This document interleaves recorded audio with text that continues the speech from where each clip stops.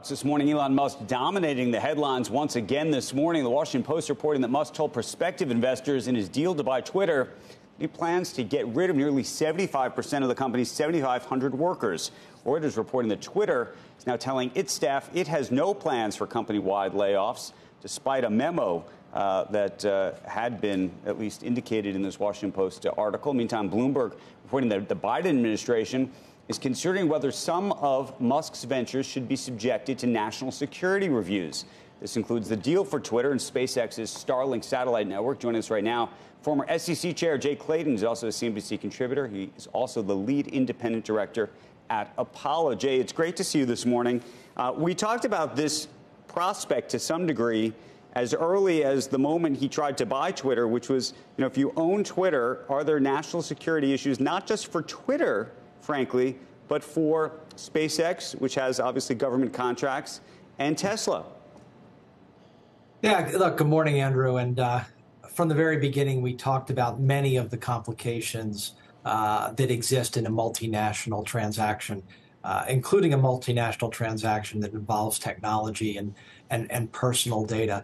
And over time, and I've been on this program several times talking about how we've ticked those off, whether it was due diligence, financing, shareholder approval, and regulatory approval was largely assumed to have been something that had been de-risked from this transaction. I will say that the reports that we saw overnight were not something that I anticipated. Look, it is clear that Mr. Musk is and has been for a long time involved in a number of enterprises that raise national security and other important concerns for the U.S. government. The fact that this came up at this time, I think we're going to learn a little bit over time how real this is for the transaction. That's part of our system. We can go into that. But what I will note for viewers is that over the last 5 years, CFIUS, the review process that has been mentioned in these reports, the Committee on Foreign Investment in the United States, its jurisdiction has been expanded in several ways. One is around technology and critical infrastructure and personal data.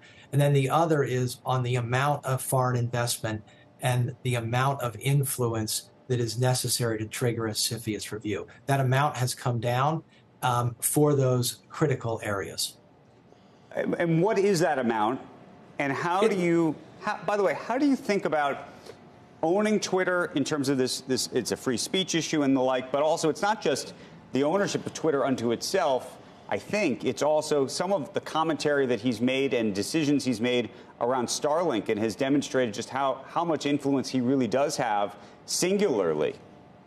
Well, let's separate those. When we talk about CFIUS, we're talking about the foreign investment in the United States. And those thresholds coming down go to things rather than control over the entity, to things like board seats, access to data, ability to influence decision-making in one of these critical companies. Does a foreign entity have that ability to essentially use their ownership position, even if it's not a controlled position, to extract information that I would say calls into question national security issues or the like? Now, your point on one person controlling or having such influence over issues around national security and the like, look, it's something that in a democracy we should be talking about, but it's not something new. Much of our national defense and critical infrastructure is outsourced to private enterprise. Private enterprise, is better at building things than 100%. My question to you is actually, when you were talking about ownership issues, part of the other thing that critics or skeptics might say is they say, look, he has a massive business for Tesla. This is in China. The government of China may not own that business, but has a massive influence on him. And therefore, how should we think about that from a national security perspective as it relates to these other businesses? Andrew, I think you have raised an extremely important issue here. And it's not an issue that just is around the businesses that we've cited where Mr. Musk has a controlling influence. It's about all multinational businesses doing business and having a substantial interest in China, as we have seen China pivot. It is fairly clear to me and to those who watch that the Chinese government is very control-oriented and is willing to use all the tools at its disposal to exercise that control, including economic influence, and that would include economic influence over U.S. companies doing business in China.